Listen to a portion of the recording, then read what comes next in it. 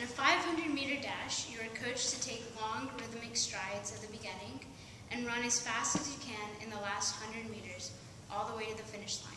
Seniors, you're almost to that finish line. Keep on running for another 48 hours. The end is near. From kindergarten, you're able to take life in long strides, savoring each and every day of school, every ounce of free time and nap time, every birthday party, every book that you tried so hard to read without stumbling. Now, senior year, you race to get in applications, finish exams, spend time with friends, and graduate before your time at Randolph ends.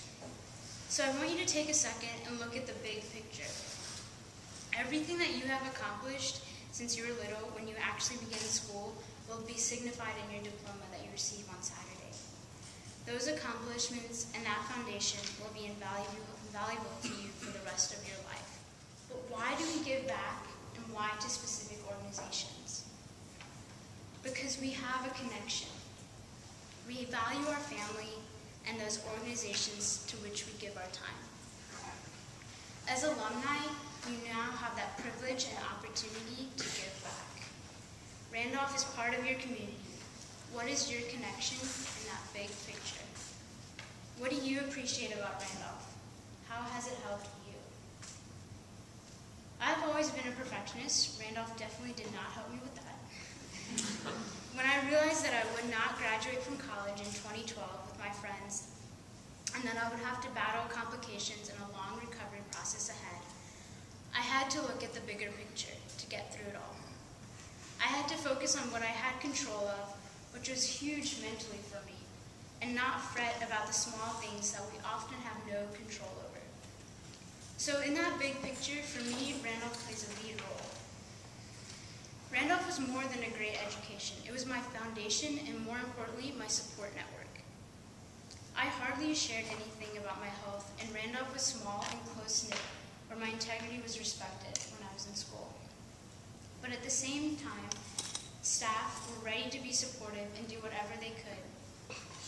However, when I went to college, I became more transparent, and I had to take that brave step. For the first time, I had to let in people that I had not known for over half my life. We became each other's new support network. At Randolph, staff have been supportive from day one, as if I have never left. Some faculty even came to visit me in the hospital and at my house, which meant a lot. When I was in school, they made sure to promote and support me in any of my talents or interests. They were always encouraging. When I came back from college, I was so excited to tell Ms. Smith, the chemistry teacher, that we were starting a student-led regional science Olympia back in UAB, or that I was tutoring AP chemistry students, or tell Nurse Smith about the UAB Habitat chapter. And no, they're not sisters. It's okay if they lied to you, they lied to me too.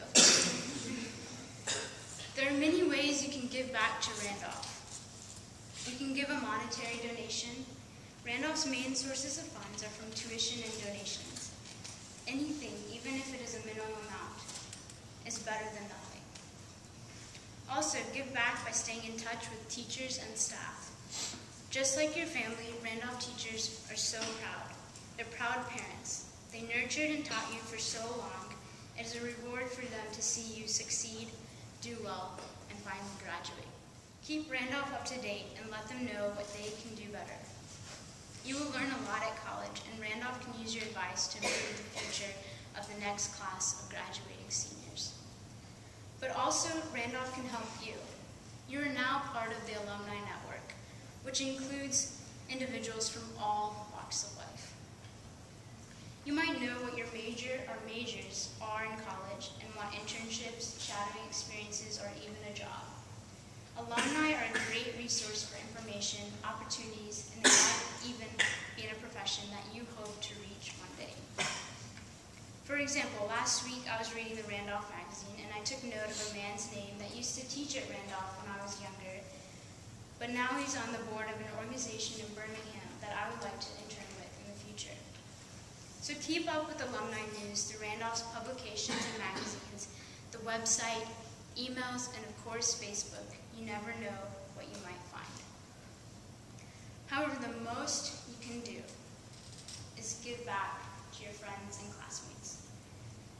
brother sitting right here with you.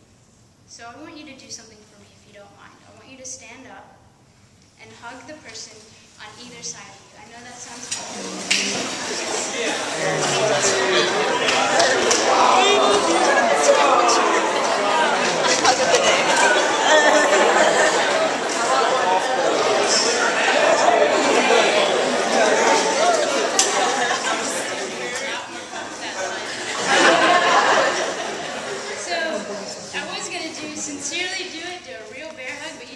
much more than I even expected. So it might be a long time until you talk or even get to hug one of your classmates. You don't know what the future will hold for your class. So I ask you to not wait to do anything, especially contacting one of your friends or classmates. Many people who have had transplants say they are on borrowed time, but I think we're all on borrowed time. Never take anything for granted. You might think you don't have time in college, and 3 a.m. becomes a normal time to eat, study, exercise, talk, anything but sleep. So when time catches up with you, 30 minutes seems like a lifetime. However, simple text message, voicemail, Facebook post, email, or even just a 10-minute call can mean a difference in their day. Randolph does a good job trying to keep alumni together. There's the annual Christmas reunion, occasional reunions in various cities, and there's an alumni Facebook group. If it has been too long, don't wait for those reunions, or even your 5-year reunion. Have your own parties, your own Facebook messages, events, and groups. But make sure you get involved and you participate. Get everybody's new addresses, write cards, send birthday cards, whatever. Anything to remind them of the good old Southern kindness. Colin Powell said, "Always show more kindness than seems necessary, because the person receiving it needs it more than you will ever know." These past 2 years, I have received prayers and support from people all over the world, which I'm so grateful for. But the people I was really able to lean on and honestly talk to, besides my family, was my high school friends. Some of them were classmates that I had not talked to since graduation, this weekend 4 years ago. Today, we have been texting or hanging out almost every week, and we're having a great time. So I regret taking my time for granted. Never underestimate or judge anyone. You never know what is going on or has been going on in his or her life. Have the courage and faith to stay true to your values, to the values you respect, know, and have been raised on. What is good for you? I relied on those values to make one of the hardest decisions of my life, to have a 5-organ transplant in the near future despite the risk involved.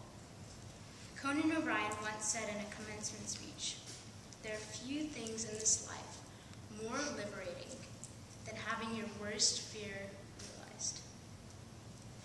So when I first heard that quote, it went over my head. What does that mean? But it clicked. After several abdominal surgeries, unanticipated complications, and discouraging setbacks, I know exactly what it means. But because of my Randolph Foundation, which fostered and built my character, starting from a young age, with the help of family, teachers, and friends, I will always be a fighter, striving to achieve that perfection. I want to remind you to never give up and always have hope that there is something better. We can always improve, no matter the circumstances. As alumni, you're able to look at Randolph in a new light. Never forget where you came from.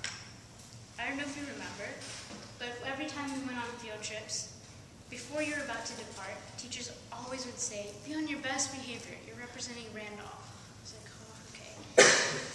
But think as if you're on a lifelong field trip. You will always be a Randolph graduate. You will always be welcome back.